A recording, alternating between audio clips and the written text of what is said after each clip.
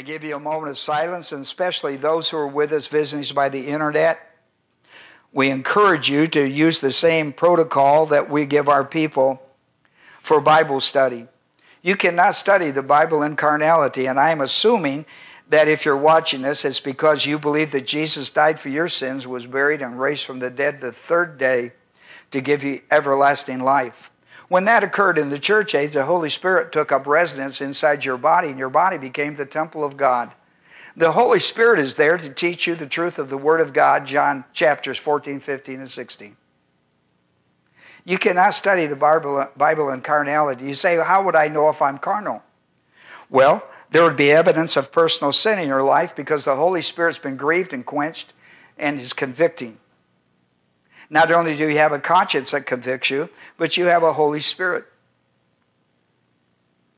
over the issue of sin. And therefore, what do? Well, the Holy Spirit is not going anywhere. John 14, 16, He's not going to leave you. So what do? Well, 1 John 1, 9 says, if I confess my sins, He's faithful and just to forgive me my sin and to cleanse me from all unrighteousness. Why is that important? Listen, this is not a salvation passage. This is a sanctification passage. What you need in carnality is to be sanctified, to be restored to the ministry of the Holy Spirit. It's not a salvation issue. This is a sanctification issue. This is how you are spiritual, is because of the Spirit. And that's how that works. So I'm going to give you a moment to think about that, to make confession if necessary. That's protocol for classroom. That's classroom etiquette, at least in this church. And those who are with me by internet, I require that. Father, we're thankful today for your love, mercy, and grace. And we thank you for Sonny being with us. Just good to see him again. And still faithful, still has his hands on the plow and not looking back. I mean, how good is that? I pray today, Father, the Holy Spirit would minister the truth of the Word of God to us about equality with God. This is a passage, the first truly that comes out is all about the equality of the Godhead. God the Father, God the Son, and God the Holy Spirit. And we're dealing with hypostatic union in theology, undiminished deity and true humanity in one unique man of the universe. A man called Jesus Christ, called Emmanuel, God with us. And so, Father, teach us today in Jesus' name. Amen. Well, here we are in this new teaching of Jesus Christ recorded by John. John records that he said truly twice. And he said it at the beginning. Now, what you got when Jesus uses it is this, and this is important because you were in the Gospels. It's really important when John records that Jesus put this on the front. What you have, what the doctrine is that he's introducing to you is a messianic doctrine. It's something about Christ that is very important for us to understand in his first coming. In fact, it's essential to qualify him to go to the cross. And what you're going to see in this, now look, I want you to watch this now. Look, we're looking at verses 19 through 23. And what we're looking for, listen to me now. What we're looking for is the relationship between God the Father and God the Son. Now watch this. Let's go back to verse 19. See the words Father and Son? Just pan your eyes. I see it? Father, Son, right? Look at verse 20. Father, Son. See that? Look at verse 21. Father, Son. Look at verse 22. Father, Son. Look at verse 23. Father, Son. These are markers. When as a Bible student, you're looking for markers. Do you see that? That's what this whole, that truly is saying to you, that the Father and the Son are one. That there is equality in between the Father and the Son. Now watch how he does this. And see, he introduced, now look at verse 24 for a moment. See, he starts another truly, truly. Do you see that? Look at verse 25. He does another truly, truly. Today I'm dealing with the first one. All right? Next week I'll deal with the second one. Not going to skip them because they're vitally important. What he's telling us, and that, now look, we've already had this in first chapter. He's already done this in chapter 1. He has done it in chapter 3 with Nicodemus. He did it with Nathanael. Remember, in chapter 1 he was dealing with Nathanael. In chapter 3 he was dealing with Nicodemus. In chapter 5 he's dealing with the Sabbath police. So he's dealing with. Now look, picking back up in the story of the man who was healed and the Sabbath police get him and all that. The man went away, and Jesus, listen, verse 14, after he got the ticket, afterward Jesus found him in the temple, and he said to him, behold, you have become well. Look at here. Da, da, da, da, da, da. Look how well you're doing. Oh, yes. Do not sin anymore, so that nothing worse may befall upon you. Well, he finds out who his name is, because that's important, because they'll retrieve his ticket. The man went away and told the Jews that it was Jesus who had made him well, who had healed him. For this reason, because he got healed on a Sabbath, which wasn't a scriptural break-in violation, it was a tradition of the elders, this little handbook of these idiots, that they did it. And so the man went away. He said, for this reason, the Jews were persecuting Jesus because he was doing these things on the Sabbath. And Jesus answered them. He said, my Father is working until now, and I myself am working.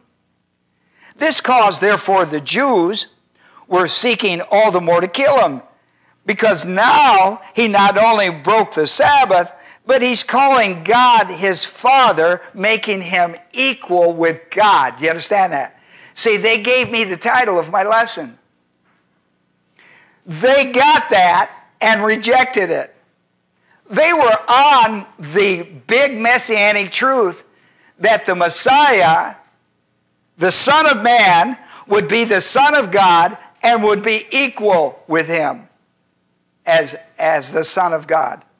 And they identified it and went negative. Therefore, Jesus said, truly, truly, I say to you. And he gives them verse 19 through 23. And it's all about the Father and the Son. Agreed? It's all about the Father and the Son. So remember this, actually when it says truly, truly, what he's actually saying is amen, amen. And he's introduced a new teaching of doubling the amen on the front of a doctrine. Every doctrine that we're going to read in the book of John has to do with messianic. It's a messianic doctrine that you'd better not miss, because I'm going to the cross for the sins of the world. All of them is about the qualifying the Lamb of God that's coming to the world to take away the sin of the world. All of it. All of it. There's so much evidence in the book of John for it, that when John gets to Revelation, the 3rd chapter, 14, he calls Jesus the Amen, like the beginning and the end. He is the Amen. That's John still writing. You understand? So, let's talk about this in a few points that we have.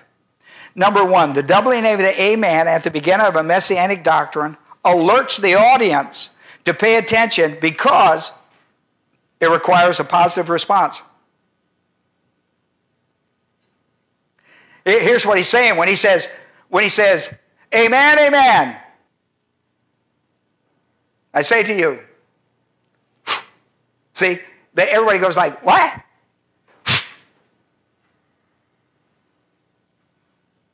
It's saying, you better pay attention, because I'm giving you, because amen, amen always meant a great, is that doxology? A great doctrine. A great doctrinal truth. All of these are messianic. He's going to tell them something about himself they better not miss. So, he says, truly, truly, I say to you, the Son can do nothing of himself. Okay? At the beginning, the doubling of this, at the beginning of this, and he alerts the audience to pay attention because it requires a positive response of faith at the end. See, the Jews, not us in the church age, we don't understand that. But a Jew knew better than to say amen if he didn't believe it. You're going to be held accountable for that. See, we say it, we don't even give it a second thought. Amen, brother. But not a Jew. That's a doxology business. It's kind of like taking a cup of the Eucharist. If you don't believe that Jesus is your Savior and you haven't confessed it, don't take that cup. We're making a hospital call on you. Don't take that cup. That's kind of what this is here. And so the Jew certainly understood the dynamics of this truly, truly, or amen, amen. And it requires a positive response or be silent. Don't say amen if you don't mean it, because God holds that amen. That's a covenant. That's a covenant. You've entered a covenant. Don't be doing that. If you don't mean it, you better keep silent. And what it means is that you're agreeing. So let it be so. So let it be so. Which is a wonderful commitment of faith. Bring it on. Father, I want all you got and more. See, that's a wonderful response. Now, I want to show you something else dealing with the intimate. All of this is about the Father, Son, and how they're equal. They understood that he's declared himself to be equal with God. But let me tell you why. See, that's charges of blasphemy unless it's not. If that's not true, that's blasphemous. But the question is, what if it's true? Then what do you call it? If it's not true, it's blasphemy. What do you call it if it is true? That's the point he's making. What do you call it? You call it equality with God. You call it equal with God. And that's proof that whoever can do that is the Son of God. That's what he told Nicodemus. How is it that you, being a scholar of the Jewish Bible, don't understand these things? You, being a great teacher, don't understand this. You must be born again. How is it that you don't understand that? Well, in this, he's talking about the intimate relationship between the Son and God. Listen, let me show you how intimate that this is. Look at verse 19 when he says, these things, he says, the Son can do nothing of himself unless it is something he sees the Father doing. For whatever the Father does, these things the Son also does in like manner. You know what we call that in English? Mimic. That's what we call it.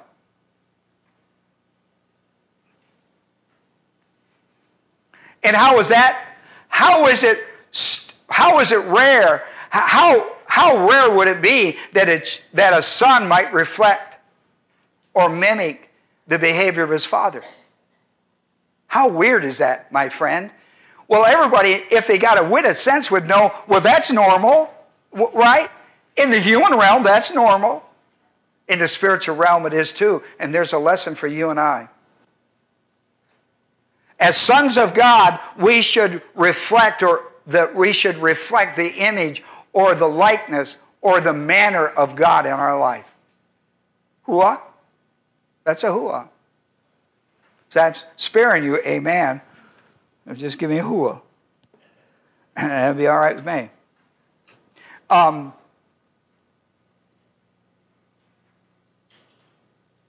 That's the main one. Now let me show you something else. John records that caught his attention because John's after markers. So here's what John saw. John saw, now the whole thing is the relationship between the Father and the Son, agreed? Verse 19, 20, 21, 20, right? Every verse, that's what he's pounding. Would you agree? He said it in verse 19, said it in 20, 21, 22, 23. There's not a verse there under this truly, truly that he did not pound that idea. Agreed? And their own lips said that he's declaring himself equal with God, and he is. And he's proven it. Are you with me? All right, it's important. It's important. Now, I want to show you what he does. These are markers. These are study markers to prove a point. They're going to use it 5 times. 5. Poieo. 5 times. And the English is going to translate it. Truly, truly, I say to you, the Son can do nothing of himself unless it is something he sees the Father doing. For whatever the Father does, these things the Son also does in like manner. The Father loves the Son and shows himself all things that he himself is doing. And greater works than these will he show him, that you may marvel. 5 times the word is do.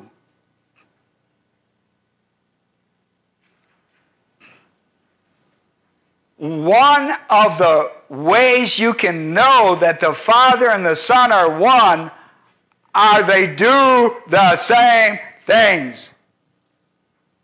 They're not contradictive. It is a theme. And Jesus is going to call these in verse 20, he's going to call them greater works. He's going to call them divine production. He's going to call them greater works. He's going to call, this is the doing, the do this, do that, do this, do that, is the work of God. The evidence that God is at work. He just healed a man on the Sabbath that had been an invalid, unable to get a hopeless, helpless case. Listen to me. Jesus healed him. Hoo-ah. Listen to me. I don't care what they tell you. I don't care what the medical people tell you. You've got wanga ganga and you can't get cured from it. This is hopeless. This is your life. This is who you are. I'm going to tell you, there is one person in this universe that can change that. He's called the Great Physician.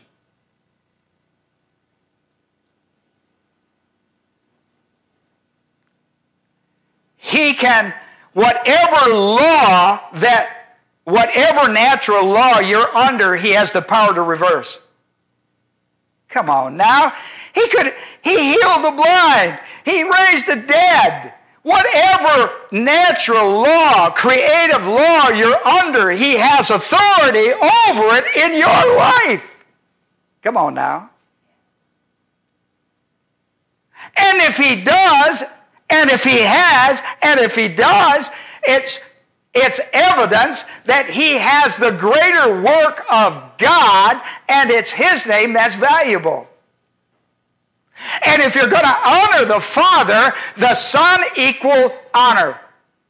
If you're going to honor the Son, it honors the Father.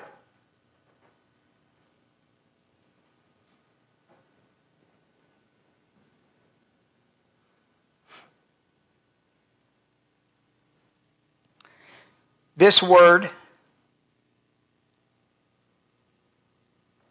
listen, I wonder, how does the greater works of Christ affect your life? Here is all the evidence of him. Now all of this evidence is out, and he just fills up the pages with it. Why isn't that evidence of who he is? And you know what all that's for? To send him to a cross. All of this, that's Isaiah 61, 1 and 2. He preached at his home church, his first sermon in his home church. Synagogue. I mean, how do I know that this is the Christ? Because he's doing Christ's work. Where does he get the power? He's the Son of God. Listen, he's still the most powerful person in the universe. In fact, listen to me. He's more powerful today than he was when he was on earth. Because when he sat down at the right hand of God the Father in heaven, God gave him all authority of heaven and earth.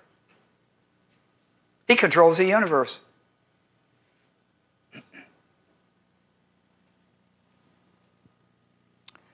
This little word do is a powerful word because he's talking about this relationship between the Father and the Son. It becomes a key word. In verse 21, that's verse 21, at 19 and 20. In verse 21, there's another word that's used. It's used twice. Don't miss it. These are key ideas because these are 5 ideas. In verse 21, just as the Father raises the dead and gives life to them, even so. Here's what people miss. See the words just as, even so? That's powerful. It means just as you have this, even so you have that. If you've got that, you got this. Listen, I'm going to fill up your front seat, and I'm going to promise you that if I fill up your front seat, I'm going to fill up your back seat. Once he filled up the front seat, we're feeling pretty good about the back seat, right? That's just as, even so. Just as, even so. Now look at now he's talked about the greater works of the do. Then he comes into verse 21, just as the Father raises the dead and gives them life, even so the Son gives life to whom he wishes. That's the second point of evidence. Greater works is one, raising the dead. Listen, you know what we're talking about? He healed somebody that was absolutely incurable. He cured. You know how he did it? He spoke it. He said to him, he didn't say, I'm going to heal. He didn't go through the Lord. He just said, looked right into his eyes and he said, pick up your mat and walk away. And he did it.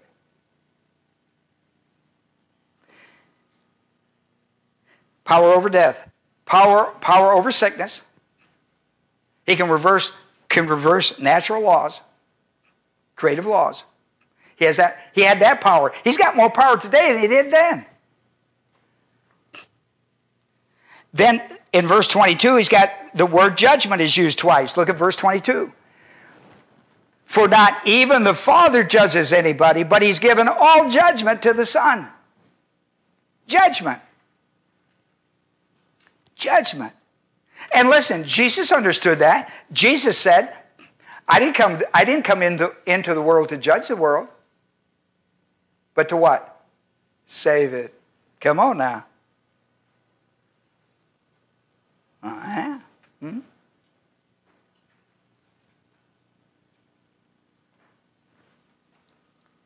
Judgment. Do you know why? You know when he says that, all judgment? When he says that, he said, listen, I've got absolute righteousness and justice. In other words, for God to be the great judge, listen, he is equal with God in judgment because he holds the same essence of God. That's a powerful idea. And it's true that the Jew understood that he would be a judge. What they missed, that he would have 2 advents. They thought he'd only have 1. Here's the final. It is the word honor in verse 23. In order. Don't miss some of these key words now. In order that all may honor the Son, even as they honor the Father. He who does not honor the Son does not honor the Father who sent him. You know what's interesting? Verse 19 and 20, the Father's listed first and the Son second. Verse 21, the Father's listed first, the Son's listed second. Verse 23, Father's listed first, Son's listed second. But when it comes to honor, he reversed it. Let me show you why. Matthew. Go to the book of Matthew with me. Somewhere, I'm ahead of my paper, but that's not unusual. Matthew, I'm going to pull out Matthew 6 right now. I'm looking for Matthew 21.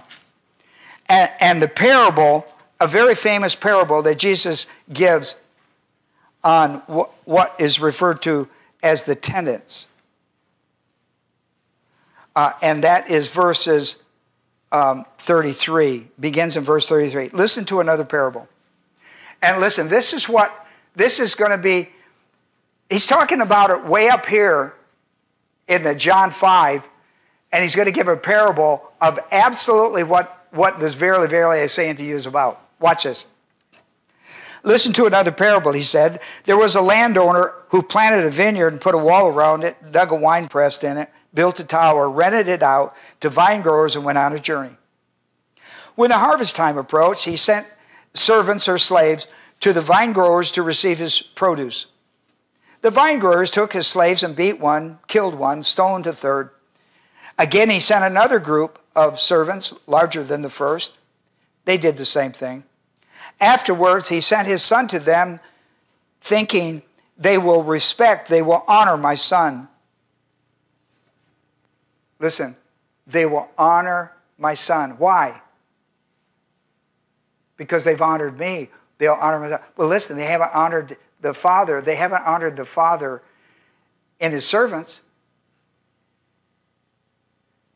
But this is different. This is my son. This is the heir.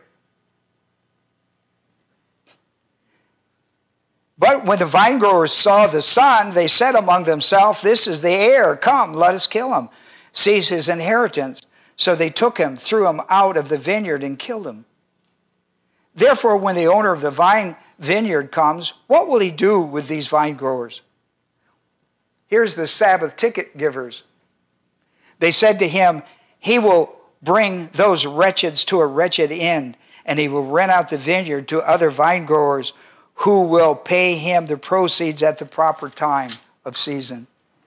And then Jesus goes on to this whole discussion. And when verse 45, and when the chief priests and the Pharisees heard this parable, they understood that he was speaking about them. And so they sought to seize him, but feared the multitude because they held him to be a prophet.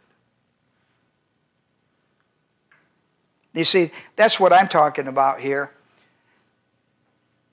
And listen, in our passage of John, what he did is he reversed it. He reversed it in this story, and it sets up the parable. In order that all, you can see how Jesus in this truly is pleading for the people who are in the audience. In verse 20, for example, he said that greater works that you may marvel. And then down in verse 23, in order that all may honor the Son, even as they honor the Father. He who does not honor the Son does not honor the Father who sent him. There's so much for religion out there that goes like, oh, I honor God, I honor God, I honor God. The question is, do you believe that Jesus came into this world as the Son of God to die on a cross for your sins? Do you believe he's the Lamb of God that died, was buried, and raised on the third day? Listen, there's the proof in the pudding. It's not, do you honor God? You don't honor God if you don't honor his Son. If you honor his Son, you've honored the Father because the Father sent him. That's the honor code. This is an honor code between the relationship between the Father and Jesus Christ the Son. The second thing is that he says, that's the first thing. Now here's the second thing he says, unless it is something he sees the Father doing. Now I'm going to show you something. We very seldom see this word connected with Jesus seeing something with the Father or seeing something in you. This is not the word horeo. This is the word blepo. And blepo means to be able to see it as a witness. This means to be able to see it with the eye as a witness. Not in the mind, where I put 1 and 1 and 2, 1 and 1 is 2. And I've thought this thing out, and I've come to realize this is, I saw it. I was standing. It was 2 o'clock. I looked at my watch. How do I know? Well, I was waiting for the bus. And I'm standing right there at the corner waiting on the bus. It shows up at 2. I look down there. There it comes. So boom, a guy walks out in front. Bus gets him. That's a blippo. And now you're called as a witness. It's a blippo. This is important. Listen to what he just said. Listen to just what he said. You missed it. But listen to what he said. Unless it is something, I can do nothing. Unless it is something, I can do nothing. Unless it is something. Do I need to say it again? I can do nothing. Unless it is something I have seen with my own eyes the Father do. How about that? Huh? You and I never have that experience till we get to glory. Now, where did he see all that stuff? Because he came from the Father and he's going back to the Father. He's saying, look, I'm on vacation right now. Whatever that trip to Earth was about, wasn't much of a vacation in my mind, but we've probably had a vacation like that, I don't know. Unless it is something he sees the Father doing. Here's the third thing. Whatever. Now look at this. Nothing, something, whatever. I love that word, whatever. Whatever. You know, kids will do it together. Whatever. Now I don't like it that way. Maybe the old song, whatever will be, will be. Salah, salah. French. I finally got to the French. How about that? Thank you, Father. For whatever the Father does, these things the Son also does in like manner. He mimics his dad. Whatever these things,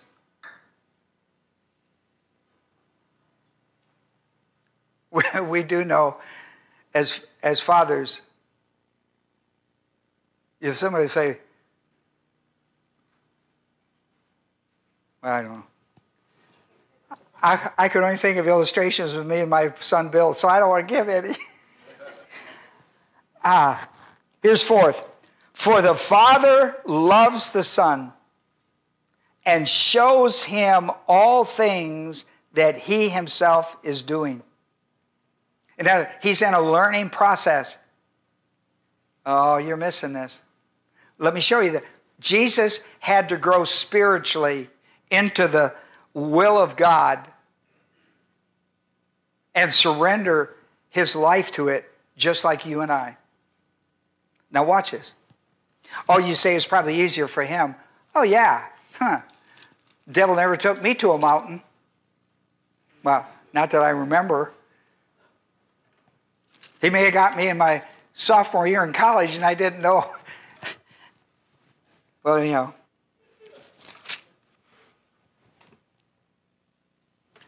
Did I tell you to look up Luke 2:40? I wonder why nobody was turning.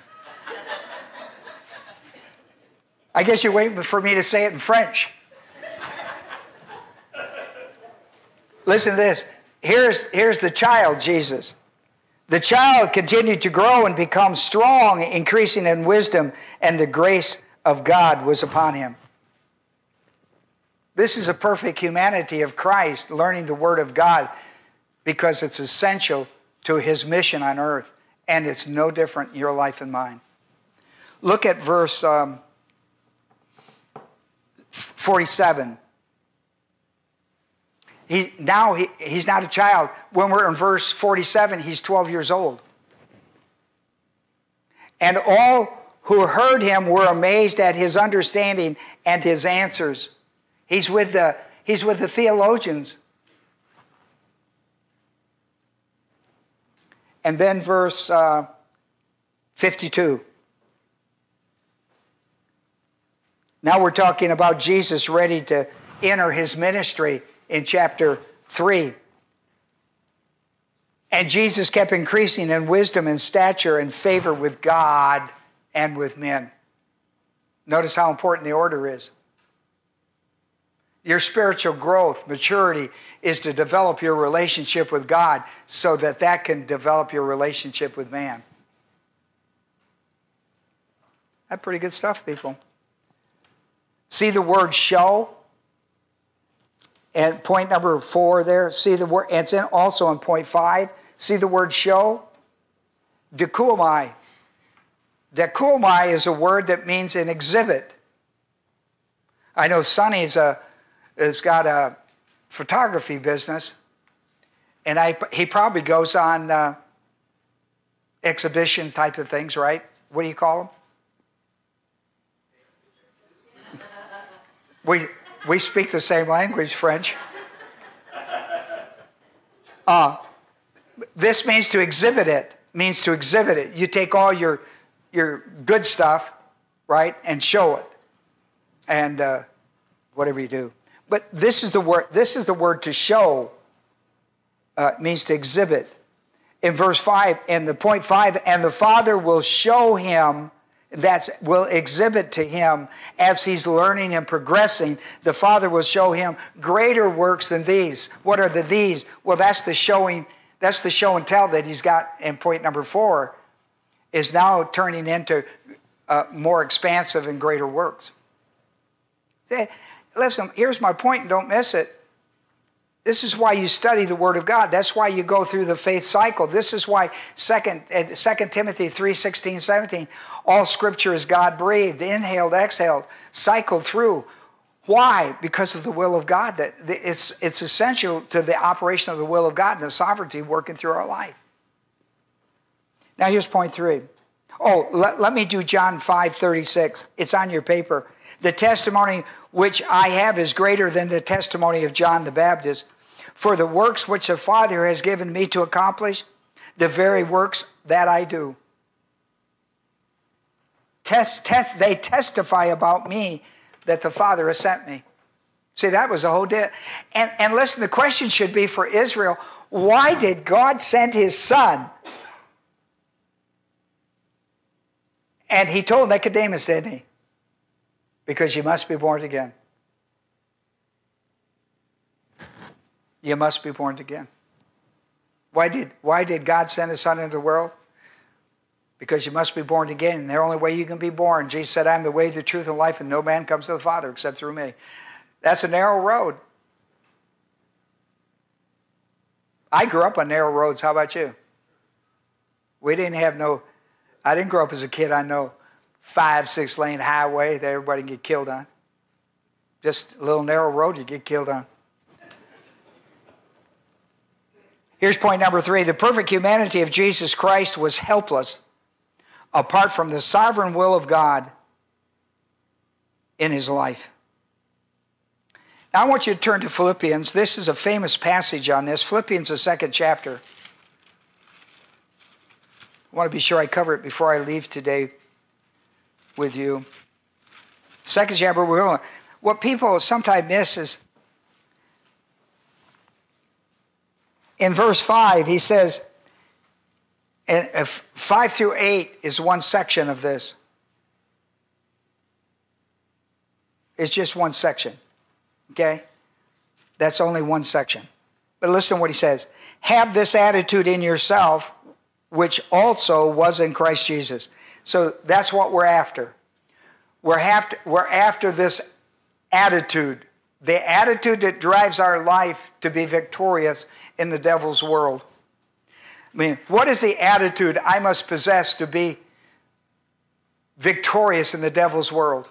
What's my attitude should be? See, it's attitude. I mean, it would surprise people when with the word attitude.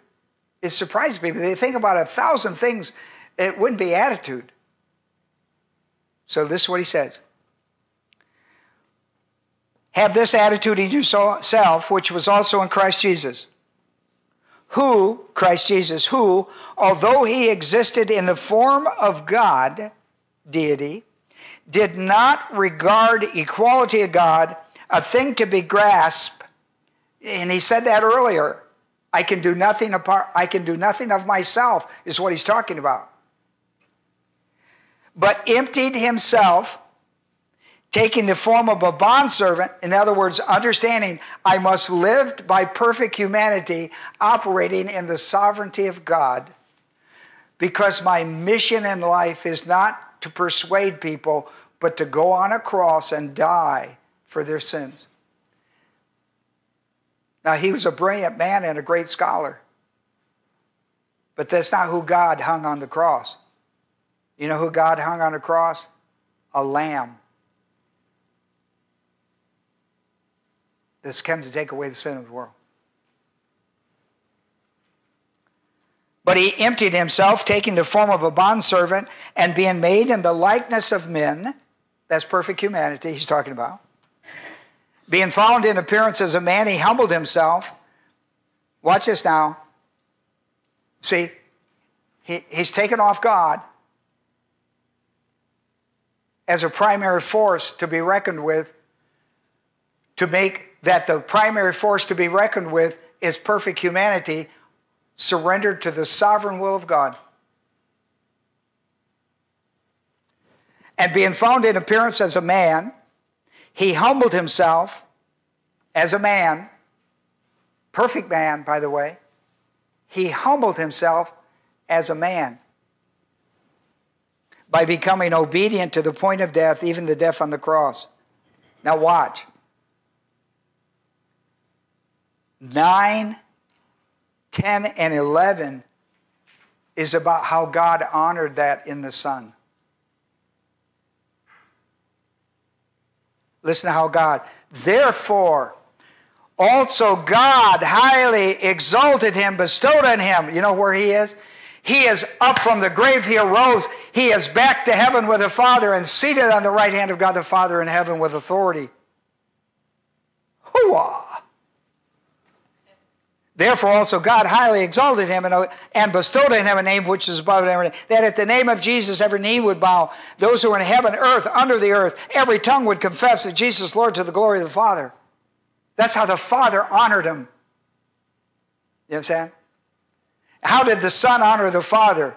By being obedient to the cross. Listen, he tells you, by humbling himself, by becoming obedient to the point of death. Yes, death on the cross.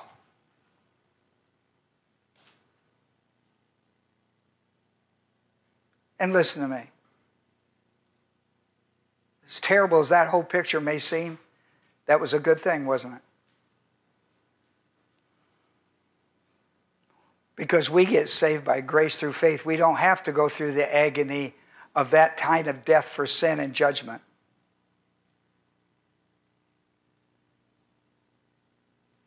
I mean, there's no way that was an even swap. And yet in the eyes of God, he says grace. That's an amazing thing. For by grace I'm saved through faith, and not of myself, it is a gift of God, not of works. Man, how clear could that be? And I gave you some verses important, like later today you ought to read sometime. This is potty reading, come on. Hebrews 1:3.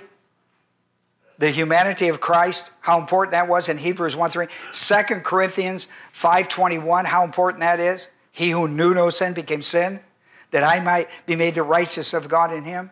Man, how important is that stuff? I mean, that's who I am today by the grace of God. I listen to what he says in John 5:30. I can do nothing on my own initiative. Listen, if there's one guy in this whole wide world could do that, it'd be him. And he didn't. I can do nothing. That's a pretty strong statement. You mean nothing? You mean when you healed that invalid of 38 years? Yeah. I'd get permission.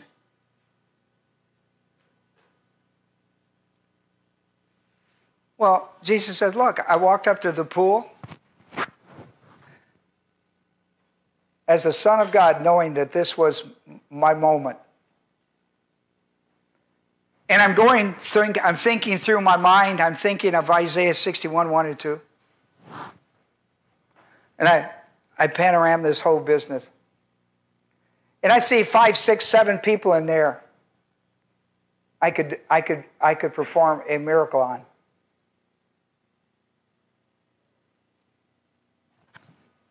So what do I have to do? I'll tell you what I have to do. If Jesus was here, he would tell you. Here's what I do. I have a moment of prayer with the Father because the Son can do nothing apart from the Father. I can do nothing. So I pause in my soul and say, Father, here I am. I'm celebrating the Passover. Do you know how big that is with that lamb and the blood on the post? Do you know how big a deal that is? Imagine how big a deal that day is for Jesus. Here I am. Where does my blood, who does my blood touch today? I've got this person, that person, this person, that person. Listen, he has to go to the Father. Listen, he's told us 5 times he can do nothing apart from the Father. He's told us all over the book of John. So he has to do what all of us should do instead of going like a bull in a china shop. We should stop and have a moment of prayer because the Father and Son are one. We are one. And we want to be with one. We set aside any kind of other distraction in our life to have that one moment with God that says, how do I do this? And he says, "See, look at that guy over there. Yeah, I noticed him earlier. Take a good look at him and watch. See how he can't get in? Yeah. He's our guy." He walks over there and wonders what he's going to say to him. The guy looks up, pleads with him. In his eyes, what can I do for you? He said, well, look, if you could just help me get into the water, I'm going to do one better for you, son. I'm going to do one better for you. Wouldn't you like to know what happened to this guy's life? Huh? Wouldn't that be a story to tell? Wouldn't that be a story to tell him when he goes home to see his people? Can you imagine how important Passover is going to be in his life when he remembers it was on Passover that the Passover lamb stopped at my place at the pool and not only healed my body but healed my soul. My life has never been the same. That's true for Ron Adema. It's true for me.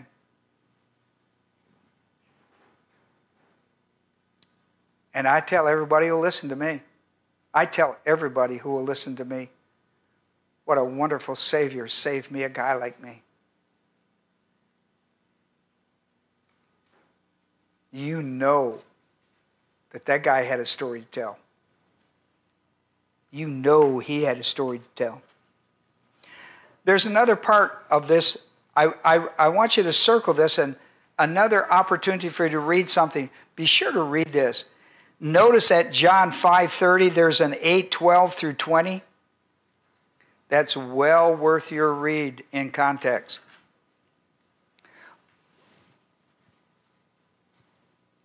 Point 4, Jesus' ability to raise the dead was another feature of equality with God. In John 5:21, he said, "For just as the Father raises the dead and gives them life, even so the Son also gives life to whom he wishes." I don't know if I wrote this on your paper. If I didn't, I would write it down if I was you. John 12:47, Jesus said, "I didn't come to judge the world, I came to save it." Came to save it. That's going to apply. That's going to be important to your point 5. Jesus' ability to judge with absolute righteousness and divine justice is another feature. Look.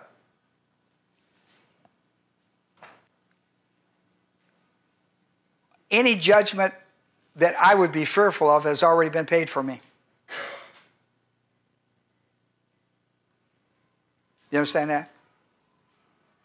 I mean, there's no fear of death in my heart, nor any fear of judgment to follow. You know why? Because of the grace salvation I have. The judgment's all been paid for. Listen, when I stand before the judgment seat of Christ, I'm looking to get crowns and rewards. I'm looking to make the Hall of Fame.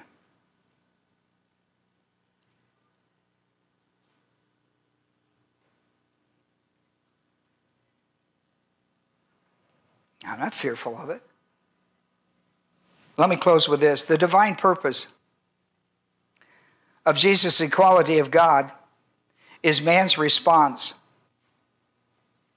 to the honor code. If you got anything else, listen, there's an amen. At the end of this lesson, it requires an amen. Truly, truly, I say unto you, requires a response. RSVP. It requires a response. That's what amen requires. So that all will honor the Son, even as they honor the Father. He who does not honor the Son does not honor the Father who sent him. And it's always good to remember who he was addressing that parable to. Not parable, but that truly, truly. Remember that it was the apostate Jews who gave the invalid of 38 years a ticket. The Sabbath police gave him a ticket because Jesus healed him, and he picked up his mat and walked home. That's religion at its best.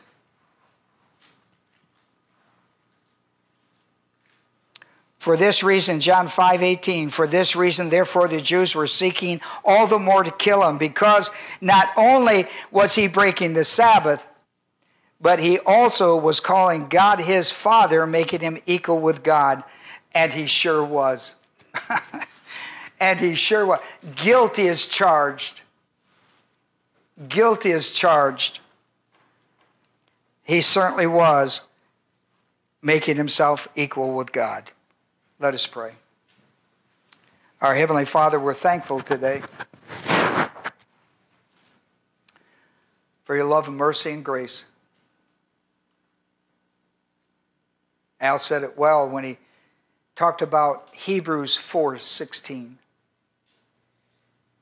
Confidence approach the throne of grace in time of need.